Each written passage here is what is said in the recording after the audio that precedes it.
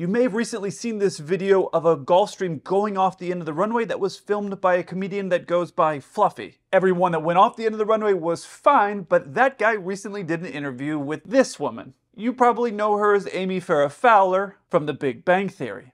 This comedian, Fluffy, his real name is Gabriel, he did some interviews on this plane incident, crash, accident, whatever you want to call it, that he was in, and you normally don't get to have a first-hand account from somebody that was in any type of an accident like this. So it's really interesting to see what he says and see what he perceived, everything going on, and what happened with all the information I was able to gather off the internet. Check this out. You experienced something which indeed was extremely unusual, right? Did your life flash before your eyes just for a moment? It did. It did. I was very shaky right out. As soon as the plane stopped, I was just like, so, I felt like I was about to have a panic attack for sure. Well, so there's like two things that happened in that there was intense, insane turbulence. Yes. So talk about kind of what that was. Well, we flew. It was a very short flight. It was only supposed to be like a little under an hour, flying from Alabama to North Carolina. Okay. And as soon as we left the ground, it was. The weather was a thing. What was the weather? It was raining. Oh, okay. It was raining. Okay. But we went into a really dark gray cloud. Oh. And as soon as we hit that cloud, it was like, the whole plane just, you got the regular turbulence that we're used to. And then this one, it dropped. Oh, no. And so I left my seat because I didn't wear a seatbelt because it's a private flight. And ain't nobody there to yell at me and tell me to put on a seatbelt. So I basically went up and I hit the, the ceiling. And my dogs were on dog beds and you just see the dog beds. No. Yeah. While you're boarding a plane and before takeoff, usually there's going to be two different sets of announcements. One from your flight attendant there telling you how to use your seatbelt and to wear your seatbelt. And then a lot of times pilots make the same announcement. It goes something like, from the flight deck, make sure all of you, while you're seated in your seat, keep your seatbelt securely fastened in case we experience any unexpected turbulence. We say that for this exact reason. So I basically went up and I hit the, the ceiling, and my dogs were on dog beds, and you just see the dog beds. No. Yeah. In the thousands of hours of time that I've spent on a plane, I've never seen a pilot ever take off or usually ever be in that seat without their seatbelt securely fastened. Now, there has been one case that I can think of where they didn't have their shoulder harnesses on takeoff, but that's pretty much the only time I've ever seen that. And typically speaking, the pilots, unless we're about to get up to go get food or go to the bathroom, things like that, we have our seat belts fastened for this exact reason, so we don't float up and hit the panel. The panel above our seats usually has a lot of buttons, and some of them hurt. I've known that because I walked into them as I was trying to get in my seat. Now, Gabriel, being a passenger, he's not going to see this cloud in front of him like we will as a pilot, so he wouldn't know to put on his seatbelt right before this happened. Okay. But we went into a really dark gray cloud. Now, typically, if we're in cruise and we see something that we're not going to be able to go around, or we know that there's going to be some bumps, then we'll turn the seatbelt sign on if we already have turned it off, or we'll make an announcement. But usually right after takeoff, the seatbelt sign is on, so you're expecting everyone to be in their seats, and so you're expecting them to be wearing their seatbelt. Who would not be wearing their seatbelt on takeoff from a plane? And a lot of times when the planes pull onto the runway and there's a lot of thunderstorms in the area, we'll actually sit there for a second and let our radar do a full sweep so we know exactly what direction we want to take off in, and we can tell that to air traffic control. We typically are trying to avoid these very dark clouds that he has flown into because a lot of times they contain a lot of mass, and if it has a lot of mass, particularly water, you can get a lot of updrafts and downdrafts, and it sounds like that's what happened. You got the regular turbulence that we're used to, and then this one, it dropped. The reason that's happening is because in these big rain clouds that dump a lot of rain, they're sucking a lot of air up, so you can get in there and actually start getting pushed into your seat. And if you're in the back as a passenger, you may not know, is that the pilot actually going up, or is that the wind that's getting sucked up into that cloud that's actually pushing the plane up, because the sensation to you as a passenger feels about the same. Now, as a pilot, you know exactly what you're doing. Are you intending to climb? And if you're not, you're getting pushed into your seat, oh, well, we might be hitting the other side of that, which could be a downdraft. Now, you can simulate this loss of gravity sensation, and sometimes you'll see pilots do it in very small planes where they just get everything floating in the air, but typically commercial pilots or people like this that are flying in private jets, that's not what we're trying to do. We're usually trying to make it as smooth of a ride as possible. And going into a very dark cloud, typically you're not going to do unless your radar is showing that there's not any moisture that's in that cloud, because your radar is picking up the moisture that's in these clouds. So it's possible that would just happen to be a dark cloud without a lot of moisture. I don't know, I wasn't there, but it is possible. And I've gone into clouds before where all of a sudden everything gets really dark and I think, uh-oh, this is going to suck. But typically I haven't had this situation like he's talking about where everything goes floating. Now, I spent a lot of time flying in weather where there's a lot of thunderstorms. So maybe that I just have more experience getting around very bad weather because I have a lot of experience doing that, flying small turboprops and things like that where you can't go above it like I can now. In this flight, they weren't flying at a very high elevation because they were going a very short distance. So it could be that there wasn't anything painting on the radar. I don't know. I wasn't there. Listen what he says next. What came to you in that moment? Well, as soon as I hit and I came back down to my seat, first thing I did was I grabbed my phone because I wanted to record and document whatever, you know. This could be it. You know what I mean? And as soon as I hit record, the plane levels out. I'm like, really? Nothing? That sounds exactly like what I was talking about. He got into a cell. In that cell, the air was very turbulent because the air is moving around for the updrafts and downdrafts, and that creates a lot of turbulence, and then it's short-lived. And a lot of times what you'll see is there's a line of clouds, and you need to get through that thunderstorm, and it's in a line, and you're not typically going to be flying along the middle of that line. You're going to try to cut a hole and find a gap to split that line. Again, in South Texas or in South Florida or all of Florida, in the summertime, that's all you're doing. You're spending your entire day is picking through these types of clouds. So you get good when you're doing that a lot of being able to read the clouds and figure out, okay, that one's growing or that one's falling. So let's go through that one. It kind of is a skill that just comes with experience. I don't know what these guys saw, but it could have been, hey, that looked like the best gap to get through. Let's try to hit that. And it sounds like it was a very short couple seconds. But if you're scared of flying, a couple seconds feels like an hour. Now, this is the part where he talks about the landing. But then when we came in for the landing, right? So then this is the second thing that happened. So when we came in for the landing, usually, you know, you'll hear and feel the plane's engines, right? And then you kind of come in and it starts to glide, and then you touch down, and then the reverse thrusters kick in, and then you feel yourself slow down. There was no EU. There was no EU. And the thrusters did not turn on. And so we just kept going at the same speed. No. There was no slowing down. We touched and kept going. And it was weird because I could actually see when we came in a little bit of at an angle. And they told me that it's common for planes to come in a little bit of an angle and at the last second it turns and straightens out. But I could see the runway and, you know, through my window. And it's like, I'm looking at it like this. You know what I mean? But I should be. Yeah. I can see it from the window, but I'm facing this way. That's the wrong angle. That's the wrong angle. And it just started, you know, it kept going. It kept going, and then you just see grass and dirt hitting the windows. There's no official investigation that I found online, and of course I spent about 2 minutes looking at that because really what I wanted to do was see his reaction and what he saw as this whole thing took place, because like I said, you don't normally get to talk to someone or see someone who does an interview about having a scary incident like this on a plane. And something that happens in high stress environments, as they say, you tend to misremember, or you can misremember things if you're not trained in everything that's going on. So the first thing that he said that was very interesting to me was he said that they were coming in at an angle where he was able to look at the runway. But I could see the runway. And, you know, through my window, and it's like, I'm looking at it like this.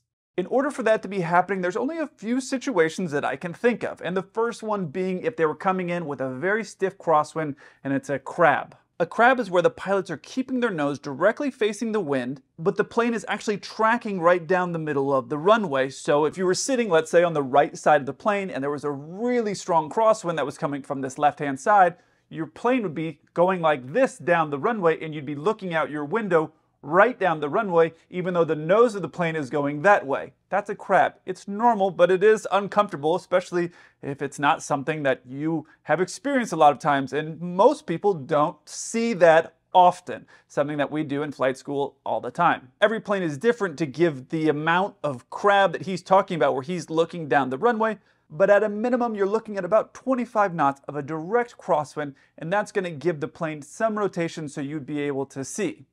Now here's the second scenario. He's looking out the window and sees another runway. This is a photo that I posted on Instagram a while back, joking about this being a really strong crosswind landing. And in some cases, from the pilot's perspective, that was on the flight deck and I wasn't working on that flight, but when you're sitting up there, that can be what it looks like as you're coming in with a really strong crosswind. But this picture was actually in Miami. The plane I was on was landing on runway 12, and this is a picture of runway 8. So I actually took the picture here right as we're about to land on runway 12, but it looks like we're on a really steep crosswind landing onto runway 8. If you're a nervous flyer and you're coming into land and you see the runway over there, you're thinking these pilots don't know what they're doing and they're about to land on the grass. So that's the second scenario I thought was possible. And the third scenario, which is very unlikely, would be they're doing a side slip. That's where the pilots purposely turn the plane on its side to lose altitude without gaining airspeed. The first time I did this, I probably had maybe 10 or 15 flight hours, and my flight instructor explained to me,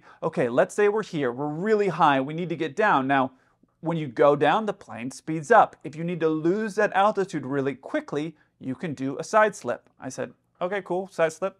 And then he did it, and it was very uncomfortable because you're not used to being in your plane tilted like this, facing the ground. It felt very, very strange to me.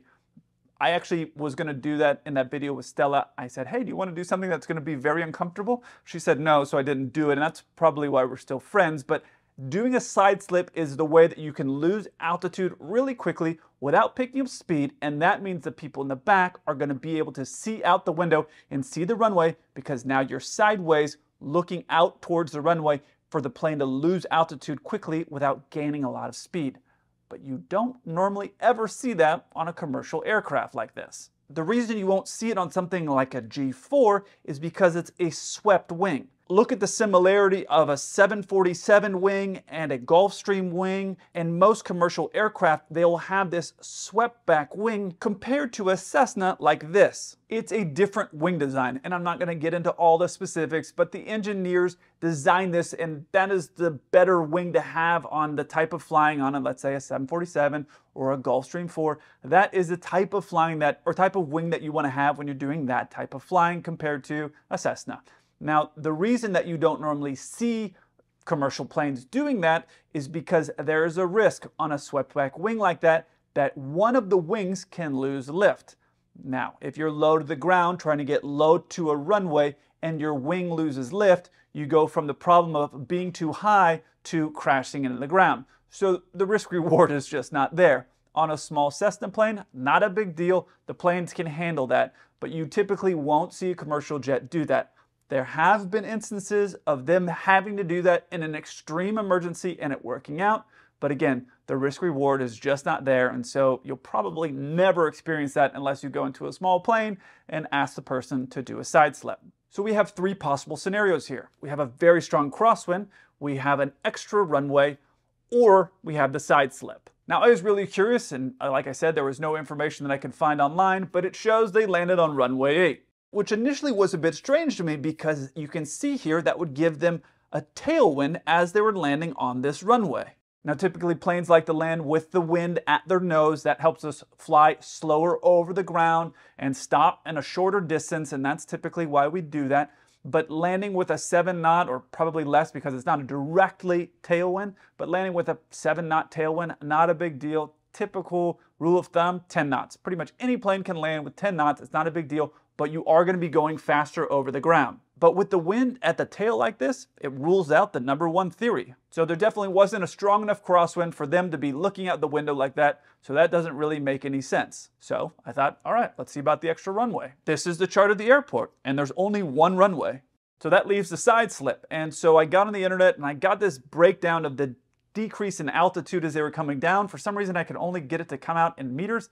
I don't really know how to work this internet thing, but here's what I found. Based on this column here, it looks like they're on a pretty normal descent path through 1,500 feet. And of course, then I was wondering, why would they land on a wet runway that's short with a tailwind? That doesn't make any sense. So I looked up the approach plates. And there's only one approach to this entire airport, and it's for landing on runway 8. One of the things that pilots have to do when the weather's bad and there's low visibility or low clouds is that we have to be able to get down from the elevation or altitude that we're at to low enough to be able to see the airport and land. We're not going to just do it on our own. So as they come through the clouds, we fly these procedures that give us different altitudes to meet as we go down to safely keep us away from mountains or anything else that's up there. And those are called approaches. You can see on this weather report here, there's 3 different layers of clouds, there's 4 miles of visibility, and there's some rain, so it could be getting worse. This was the smartest choice to use to get below the clouds. And as I was looking at this approach to see, is there anything weird on this approach that would cause them to do this, I noticed something pretty interesting. With this being the only approach, you'll notice there's 2 things on this approach that are different than normal. One is the track to the airport is not directly lined up with the runway. Now that's not really common, but it does happen from time to time, and you basically, at a certain point when you're able to make out the runway, you just break off and turn and land on the runway, something that we do at a lot of different airports. JFK, for example, has one of the approaches that it's kind of like that. So it's not dangerous, it's just not normal. But this being the case, that means the pilots would be coming here at an angle roughly 14 degrees off from the runway, and if somebody were to be sitting on the right-hand side of the plane as they come in and turn, they would be looking down and probably seeing the runway. The other thing that's really important to notice here is right here. Look at this 3.5 degree descent path. Now 99% of the time, it's a 3-degree glide as you come into the runway. 99% of the time. 3.5, not a major difference, but there is a difference. You're going to be going downhill a little bit faster. There are places where it's 4 or 5 degrees. Not a big deal. I'm just saying these are things that are different than normal. You don't normally come in at an angle. You don't normally descend at 3.5 degrees, which means your plane and your power settings have to change, or you're going to be going too fast as you get on the runway. So you could be possibly going a little bit faster than you want to be going because you're going downhill faster and you're making a bank relatively low to the ground in order to get lined up with the runway after you complete this approach. So there's a lot of different abnormalities that are happening here that are coming onto this runway. You're doing a bank as you're low to the ground because you're not lined up with the runway. You're landing at an airport that has a short runway, 5,500 feet. You have a tailwind, it's wet, and you're descending at a faster rate than you normally are. Those are all different than you would normally have on your average day. And keep in mind, this 5,500 foot long runway, you'll notice this little thing right here. That indicates this tiny portion of the runway is unusable for landing. Now that's just a tip, and we all know that the tip doesn't count, but they're coming in faster than normal would be my guess, and the reason I'm saying that is because he said this. So when we came for the landing, usually, you'll hear and feel the plane's engines, right, and then you kind of come in and it starts to glide, and then you touch down, and then the reverse thrusters kick in, and then you feel yourself slow down. There was no EU. There was no EU.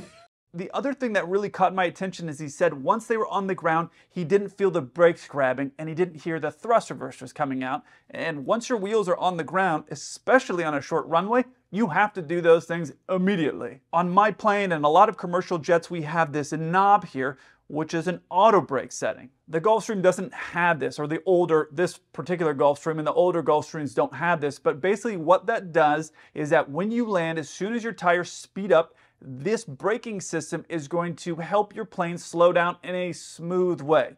And what it's going to do is give like a landing distance. You're going to say, hey, the runway is this long, and so we need to stop in this amount of time, and so we're going to set this auto brake setting, and that's going to have us stop safely before the end of the runway.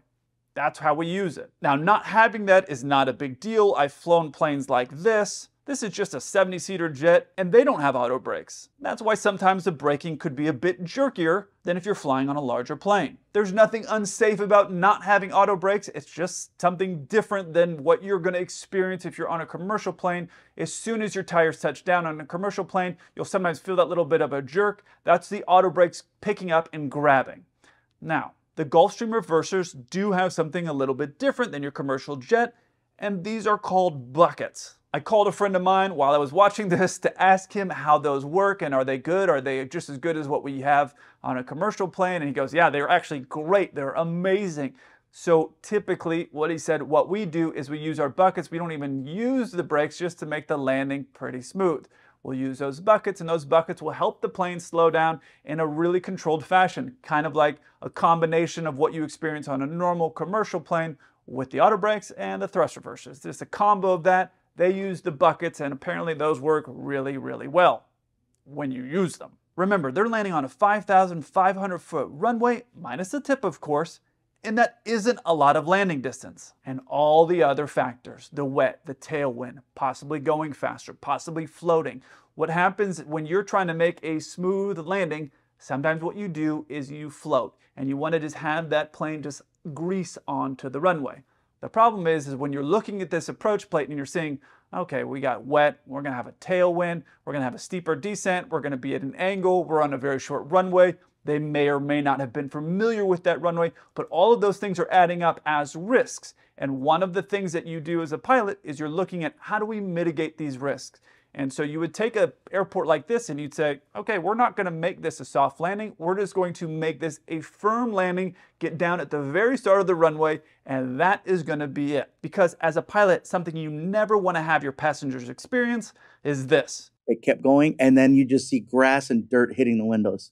This airport, if I was flying, would not be the airport that I'm thinking this is going to be a smooth touchdown where everybody's going to say, hey, you really greased it on. That's not what I'm going for. I'm going for firm landing and stopping before we get to the end of the runway. And there have been times at airports that I've gone to where it's a very short runway, and that's my intention. I just say, hey, I'm going to put this thing on firm, not slam it down there, but firm, so that way we dissipate the energy early and we don't have any risk. Nobody's going to remember you if you're the guy that had that firm landing on that short runway with the tailwind and the wet conditions. Nobody's going to remember that. That's never going to be talked about.